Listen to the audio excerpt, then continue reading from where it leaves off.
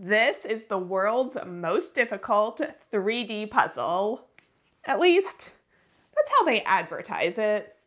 I have my doubts. See, I wasn't lying. The world's most difficult 3D jigsaw puzzle. So basically, the whole premise of these puzzles is that you actually have 3 jigsaw puzzles stacked on top of each other, and that's how the full image comes through.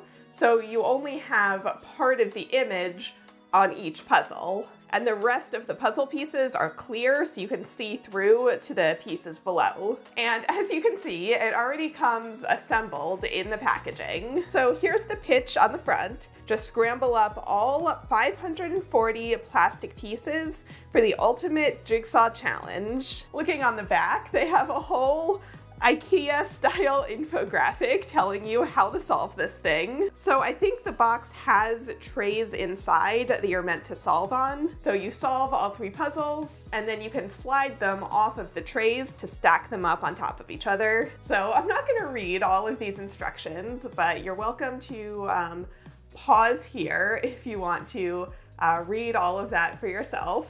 Interesting that they literally put a hanging hole on the box. You can see it right there. And then after you solve this thing, the box itself, without this band, is meant to be the hanging picture frame. So I'm gonna go through all of this information at the end of the video. Basically, all you have to know for now is that these came out in 1992. We actually found this exact puzzle in my parents' house. It was like tucked behind some other puzzles in Katie's room.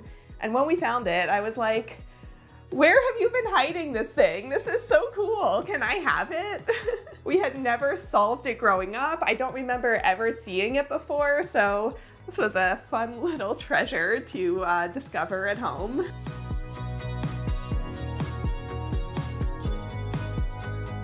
Okay, so it looks like this band can just slide off. Oh no, oh no. It's literally taped to the box. Oh, I hate that.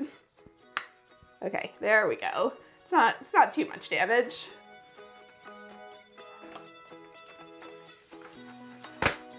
Oh no! Okay, I have to be careful not to rip this box. I just ripped it a little bit up there.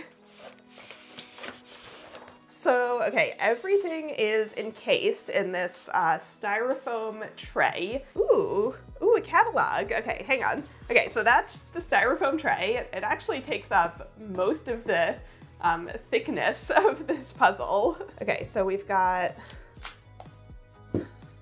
one. Is that all one puzzle? Is that? Oh, wait, hang on. Oh no, oh no. Uh-oh, oh no, oh no. This might have been a mistake. Okay, so oh my gosh. Is this entire thing ruined? No, it's not. It's coming up. Okay, no, we're okay, we're okay. Okay, so on each of these layers, we actually have a glass tray, and then the puzzle pieces themselves are very thin. Can you see that? Look at how thin that is, especially compared to the tray. It's kind of stuck down, so I'm trying to just gently release it off of the glass. Oh no, oh no, it didn't rip. Okay, no, it didn't rip. It's just one puzzle piece stuck down. It literally feels like it's about to rip though. Like, this is really, really stuck on there.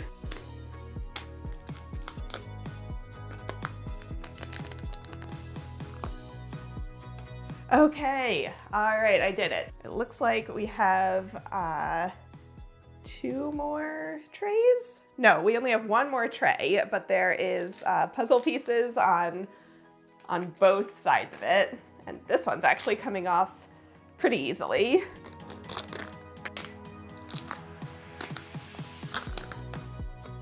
So here we have a play sheet. The jigsaw pieces are designed to be sticky. Who made that design? Didn't they realize that 30 years later, someone would be struggling to get everything taken apart? After mixing all the pieces together, have fun reconstructing the 3 layers on these 3 play sheets. When completed, slide the layers back onto the trays, to which they will cling so you can display your new 3D poster. So, okay, we have 1, we have, oh, there's no graphic on that one, but we have 2, and we have 3. And then we've got this little info sheet. So this gives us the final image of all 3 layers that we're trying to complete, but we don't know which part of the image is on which layer. This is truly a challenge for enthusiasts. And then we've got this catalog, and at the end of the video, I'm gonna talk more about all of the different puzzles that this company released, so I will get to that later.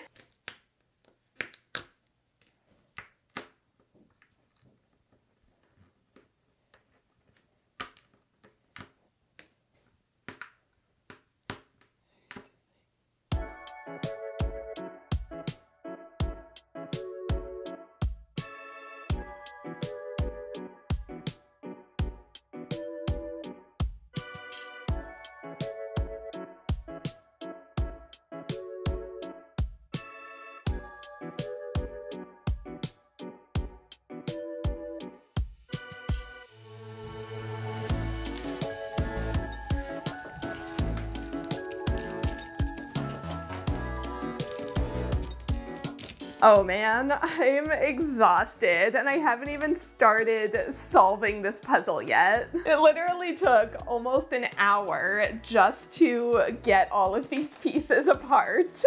I have to say though, I am a little disappointed by these puzzle pieces. From looking at it in the box, I thought these were going to be like thick acrylic pieces, so like a hard plastic. But they're not. They're like a bendy, soft plastic. They're super thin. And as you saw, they were all stuck together to each other. They were all connected on every single corner. There were even 2 pieces where I had to pull out scissors to cut them apart. And then here's my other worry. So most of these pieces have a design on them, and you can tell very clearly which side is the front and the back, but there are a handful of completely clear pieces with no design at all on them. And when I was looking at the pieces when they were still attached, the piece cut doesn't look all that unique. So when you have a design, even a tiny sliver of a design, you can be sure that what you're putting together actually goes together. But I am really concerned about false fits with all of these entirely clear pieces. So this is 540 pieces in total, which means that it is 3 180 piece puzzles. So I can't imagine it's gonna be that hard. Like, there aren't that many pieces to go through as I'm working on it. And as you saw in that video where I mixed 3 gradient puzzles together, I actually love working on 3 puzzles simultaneously. I think that's a really fun challenge. To make this easier, I definitely could have kept each puzzle separate, but you know I had to mix them. The box told me to mix them. So I guess finally I can start the timer. Let's get started and see how this goes.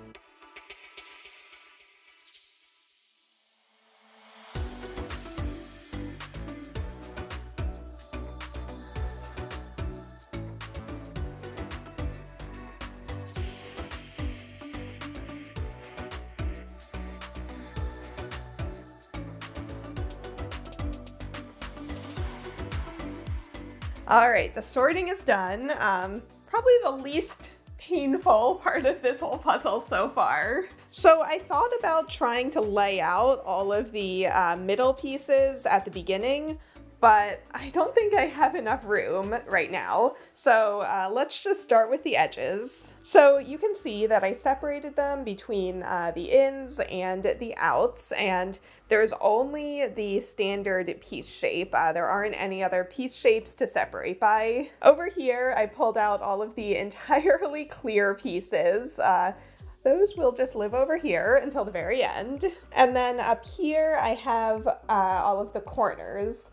And I was actually going to use these papers that came with the puzzle. However, looking at them on the colored background, I think that makes it so much easier to see where the design is. Since this picture is entirely black and white, if you put it on a white background, it is so hard to tell what is clear and what is printed white. So I'll pull all the corners over here, and these guys are just gonna go away with the rest of the materials.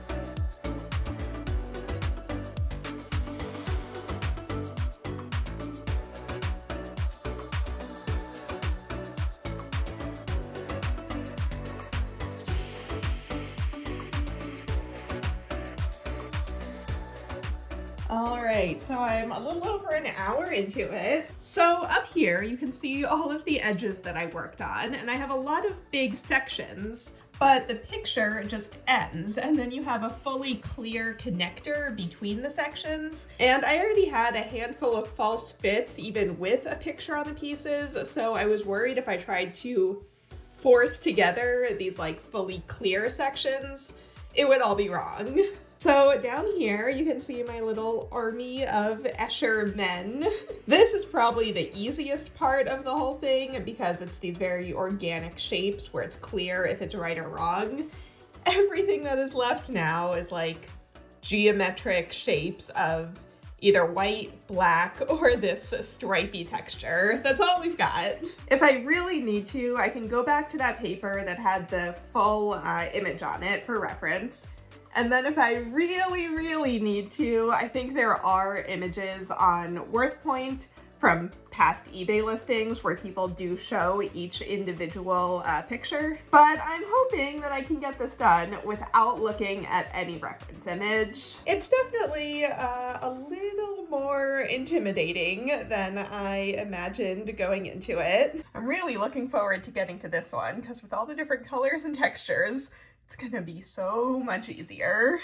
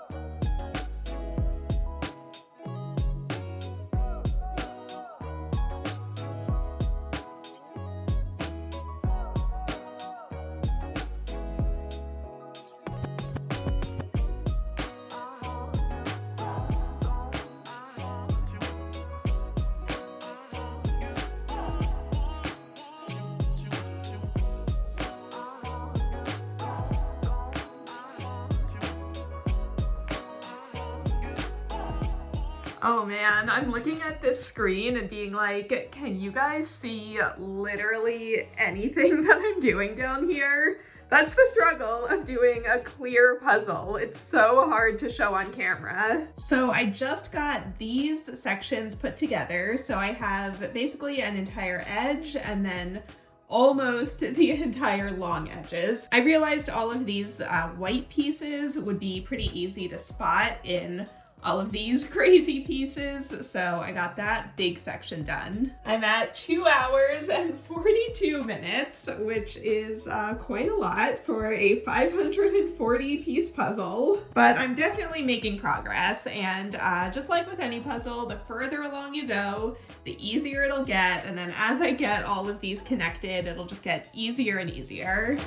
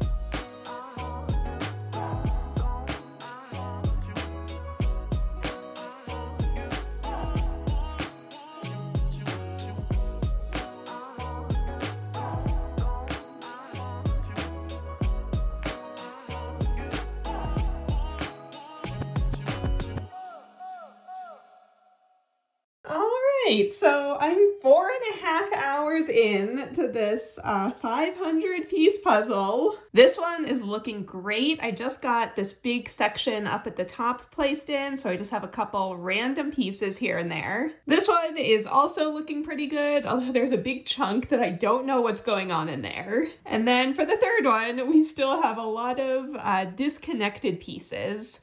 And I feel like I remember the top layer has fewer designs on it, so I guess that's why that one has been left for last. I actually did have one quick idea though. I grabbed these different colors of cardstock, and I thought if I slipped a different color under each puzzle, it might be a little easier for you guys to see on the overhead camera, like where the different puzzles, where they are.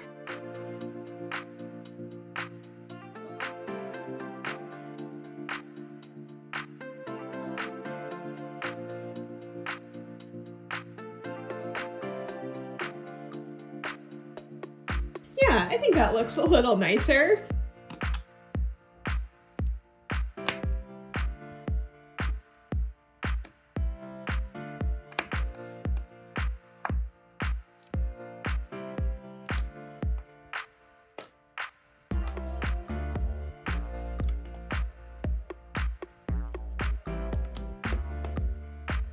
All right, this entire image is done except for 2 entirely clear pieces down here and 3 entirely clear pieces up here, but I'm gonna wait until the end to fill all of those in.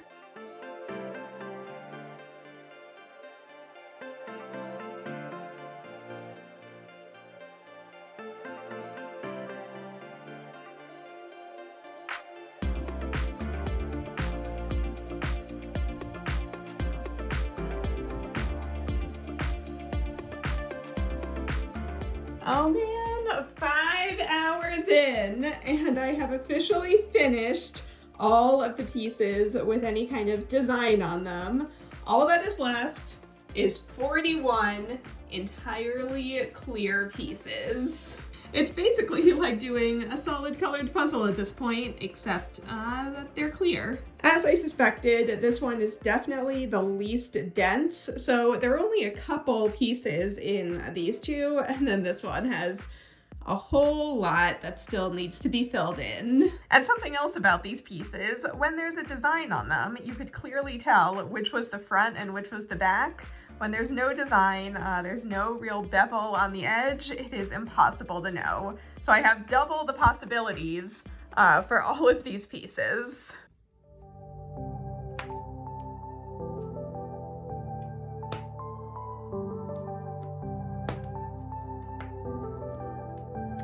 There we go, my first complete layer with no missing piece. Wait, is that one? No, it's not one.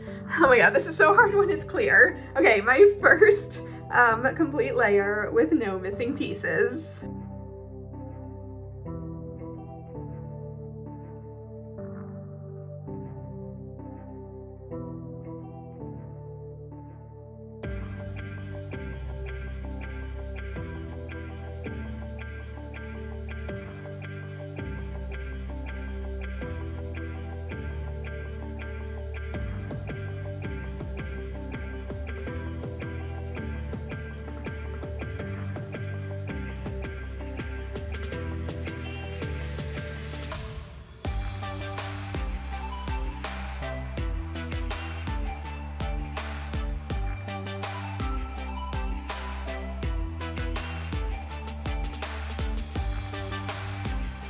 Oh my god, I can't believe I finished it.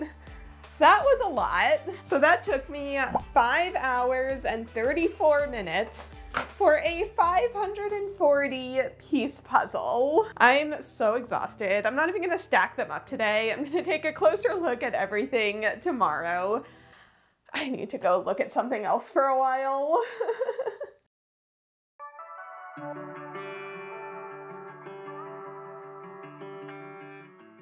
Oh my god, it's a puzzle on a puzzle, and we're looking at it through a puzzle. This is the most puzzleception I have ever done in my life. All right, it is actually a couple days later, but I'm back and it's time to put all of this back together.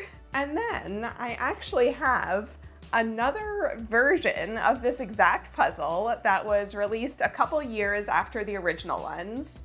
And I think they may have fixed a lot of the issues I had, but we're gonna get to this in just a sec. For now, let's stack these back up. All right, coming back in with all of our supplies. I actually knocked all of this stuff onto the floor yesterday, and I was so scared that the glass sheets were just gonna shatter. Luckily, they're totally fine. So I'm gonna leave these info sheets out to look at a little bit later. And then, oh, I should have remembered which order they go in. I'm pretty sure this is the bottom layer because it has the most stuff going on. Oh, also, before I get everything stacked up again, I did just want to point out that these pieces don't lock together perfectly. There's like a gap there that I just can't get the pieces to like smush back together into. And then also all of these clear pieces. It was really hard to see in the time lapse, but I had a lot of false fits. I was rearranging everything. I'm still not entirely sure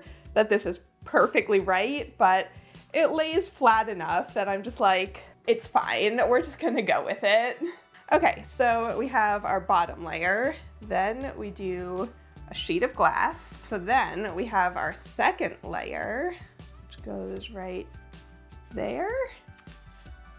It blocks quite a bit of the layer underneath it. Is that right? So, okay, then we have our second glass sheet. It's a little anticlimactic since we already saw the finished puzzle when I first unboxed it.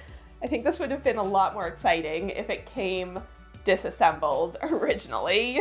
But I think my problem with this concept is that the pieces are just so shiny that you get a lot of glare when trying to look down into the layers beneath it. Like, you can see that third layer down there, but it's kind of grayed out from all of the layers on top of it. And then that's only compounded when you put it back in the box/frame. And then you end up with another piece of plastic over the whole thing, which just adds even more glare and makes it even harder to see what you're even looking at. Like, I know the whole idea is to hang this on your wall as a piece of art, and I do think it is very clever to design a very simple box that basically acts as a frame, but I personally would never hang this up on my wall. Like, even if it was a picture I loved, I just don't think this concept is something I would want out for decoration. So, okay, this one is fully put back together, but now I have two more puzzles to solve. So this is another one that was released by Crystal Lines in that same series, only this one is the Coral Reef puzzle. And I wanted to get it because it is much more colorful, so I thought it would be a lot easier. I even put down this blue background because I thought it was like the water in this puzzle. So I think I'm gonna go ahead and do this one now. It's pretty similar to the first one, so I'm not gonna go super in-depth into it. But first, I'm actually gonna time myself just to see exactly how long it takes to get all of this stuff out of the box and fully disassembled.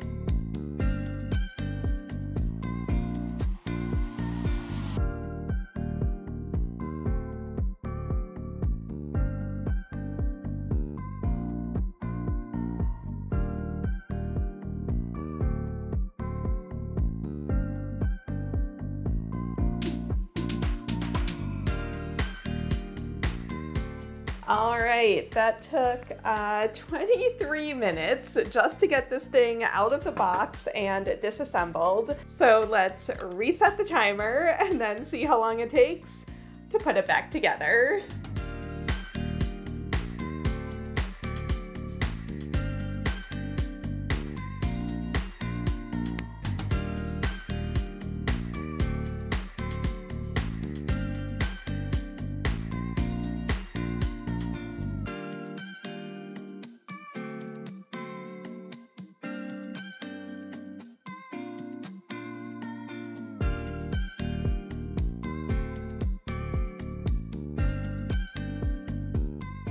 All right, so this one was definitely easier. I'm about an hour in and I already have this background puzzle completely finished. Unlike the first one, this one has this full background, so there's no clear parts on here at all. The entire thing is printed. I also have both complete edges finished, so I'm gonna estimate maybe another hour and a half to finish all of these.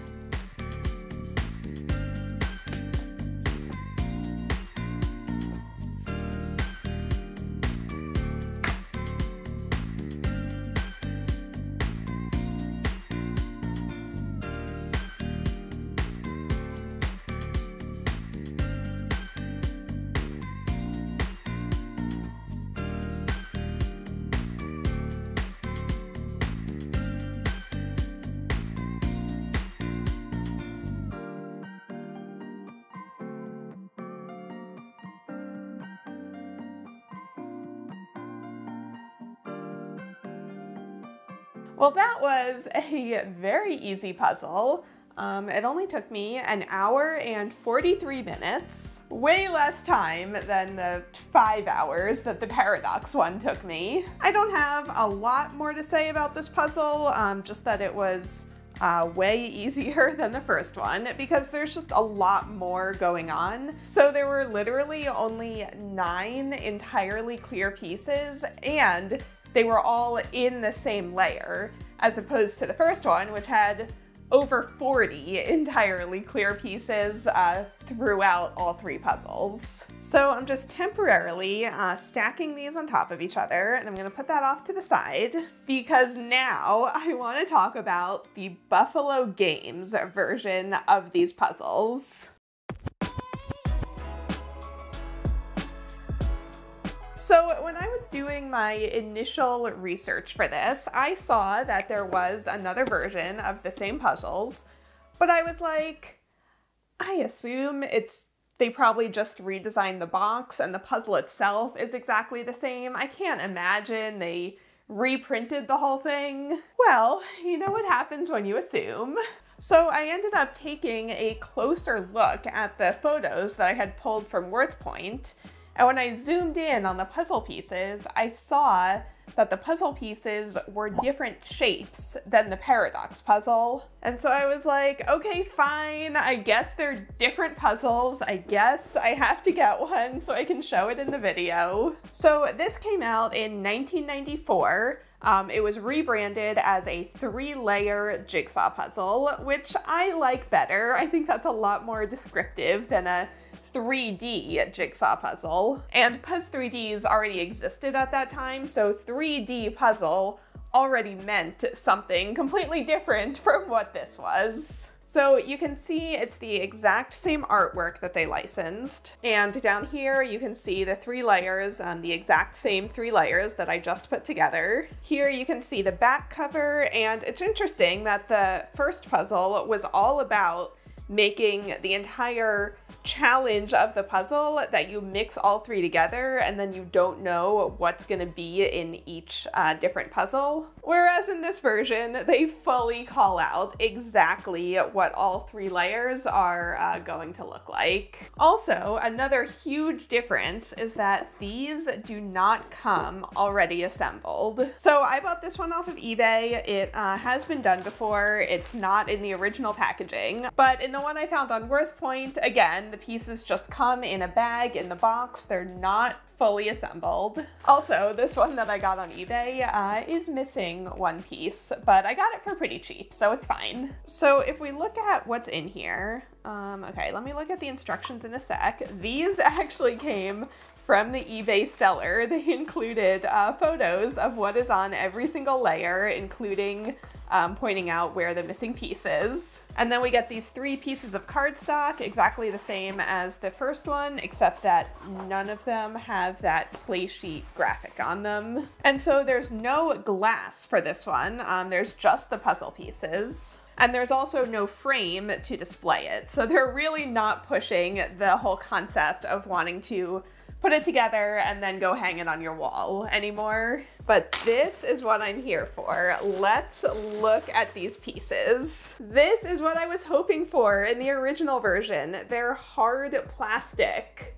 This feels so much nicer as a puzzle piece to hold and to handle. See how this one was this super soft, like bendable plastic? This one, you can literally hear me tap on it and I can bend it a tiny bit, but it feels so much more solid. And then plus, this is what originally clued me in to the fact that they remade the puzzle pieces. You have a lot more variety of puzzle piece shape. So you can see how the new version is just a slightly different shape than the old one. This one is much more rounded on all of the knobs. This one is a little more squat with smaller connectors. But the clear pieces are still perfectly clear. You can still very easily tell what is the front and what is the back. So even though I've already done this puzzle this morning, I'm really excited to do it again and give these slightly different puzzle pieces a try.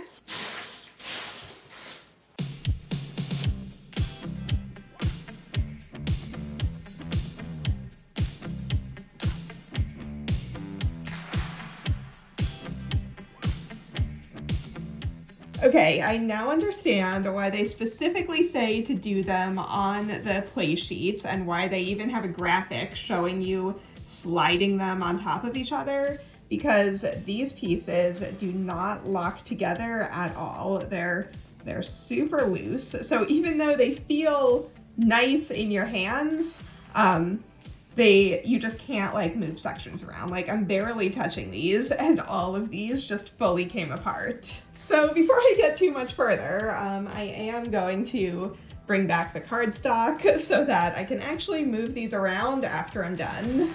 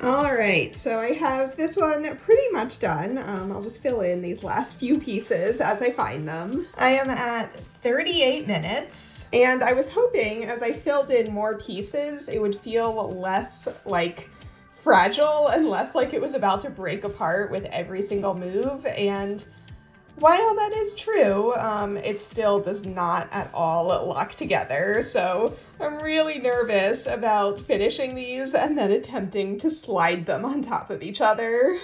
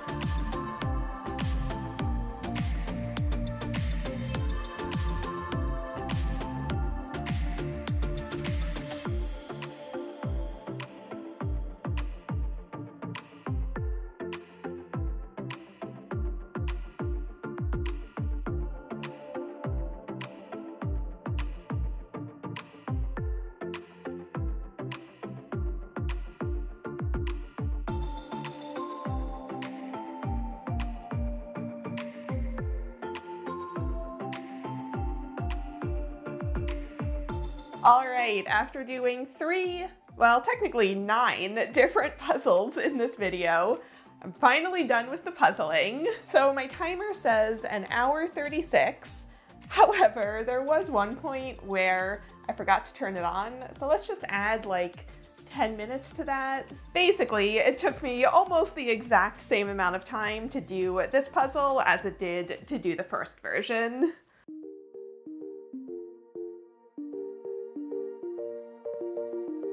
So I don't know if anyone has ever had the 2 versions of this puzzle right next to each other before, so let's do a full comparison. Okay, here is layer 1. So you can see that the Crystal Lines version is much more opaque than the Buffalo version. The colors on this version are also much more vibrant and much more blue.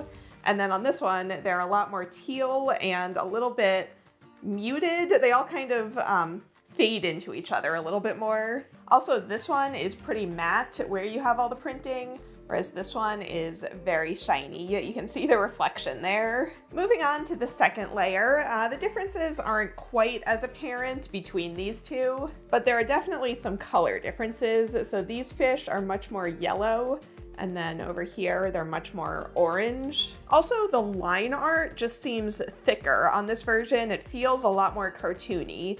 Like, look at that, and then compare it to this, where the lines are much thinner. And finally, here is the third layer. Now, I already knew that this piece was missing. The eBay seller disclosed that, but then a second piece was also missing, so that's unfortunate. But again, you can see how the line art is just a lot thicker on this version compared to that version. Even though I had high hopes for the Buffalo version, I actually think the Crystal Lines version is a little nicer to look at in person. I think I prefer this one. But okay, now is the moment of truth. I'm going to attempt to stack the Buffalo version. I'm so nervous. This entire thing is just gonna fall apart. Okay, I have the bottom layer. Let's try to just make sure that's as smooth as possible. Now let's grab the second layer. Okay, I'm gonna just press it down here to try to hold it in place and then just gently slide out the paper so that I'm not moving the puzzle, I'm just moving the paper. Oh, wow, that worked. Oh, that looks really cool. Okay, now let me do the next one. Okay, I have the puzzle in place and I'm sliding out the paper. Oh, wow, okay, that worked. Oh my gosh, just like the first one, it's just so shiny that it's hard to see down through all 3 layers. Like, you can barely even see what's going on that bottom layer because there's just so much glare from these plastic pieces. So I actually had an idea. I brought in my light box, which you just saw me use in the heat puzzle video. So let's try sliding this entire thing onto the light box and see if that helps at all. Ooh, oh wow. Oh, that's such a difference. Oh my God. That's so cool. Okay, you can see the entire thing now. Oh, that looks so much better.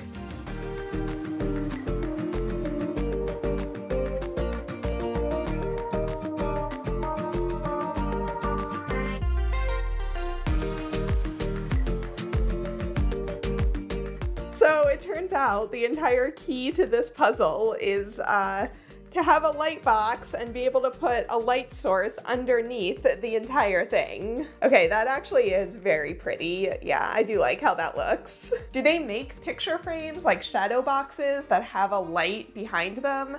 Like, if you were gonna display this, that's what you would need to do.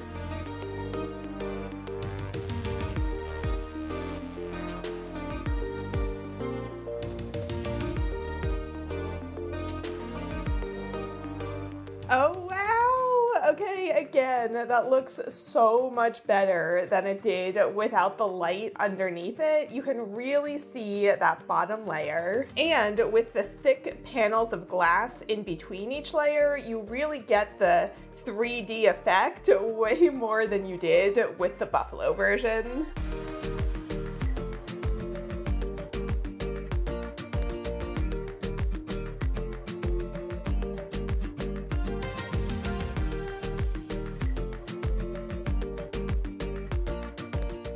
Okay, so now that we know that this is the best way to look at these puzzles, let's bring back the original Paradox version and see what that looks like.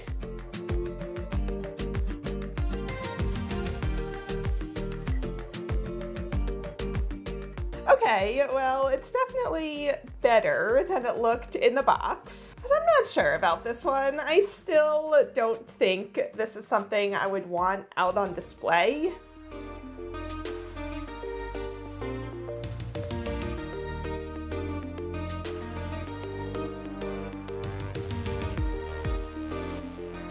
And then, okay, there's one more thing I wanted to try. So on the Buffalo instructions, they say at the very bottom that if you have more than one of the puzzles, you can mix and match the layers to get new crazy scenes. So since I have Paradox and Coral Reef, let's mix and match and get underwater Paradox. All right, so I'm taking away the top layer of this one, and then I'm gonna bring back the top layer of that one. And, you know, actually, that's really fun. Oh, I like that. Okay, this is the best one of all. It is so whimsical to have all these fish mixed with this MC Escher type of illustration. Yeah, this is really fun. I've had my critiques, but I really like where we ended up here.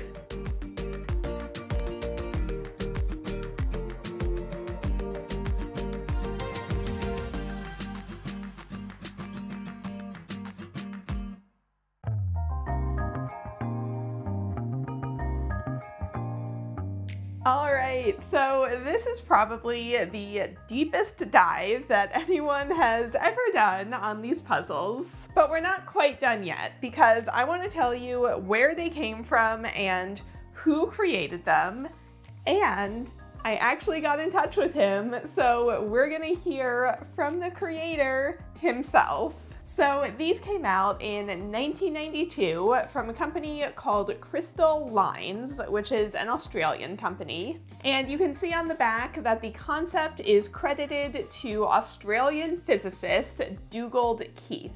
So I looked up Dugald Keith, I got in touch, and here is what he had to say about these puzzles. Huh, that's a blast from the past. I don't think he was expecting to get a random email asking about some puzzles he released 30 years ago. But he talked about the plastic. He said that the original plastic was easy to cut but hard to print on. They actually had to silk screen onto them. Meanwhile, the Buffalo puzzles with the harder plastic were the opposite. So they were harder to cut, but easier to print onto. He said that he prefers the originals. That's the exact same conclusion that I came to in this video as well. Interestingly, he said that the Coral Reef puzzle was their best seller.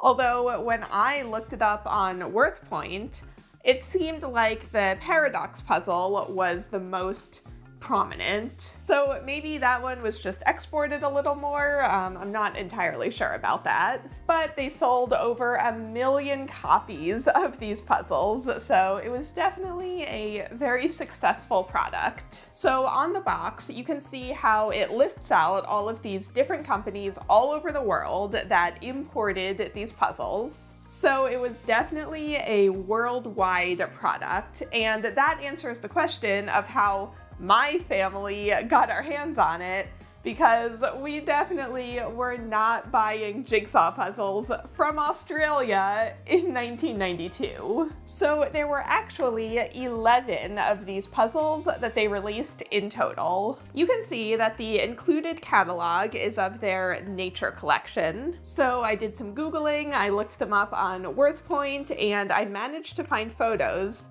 of every single one of these puzzles except for one. So if anyone is in Australia and has a copy of that puzzle, I'd love to see a photo of it.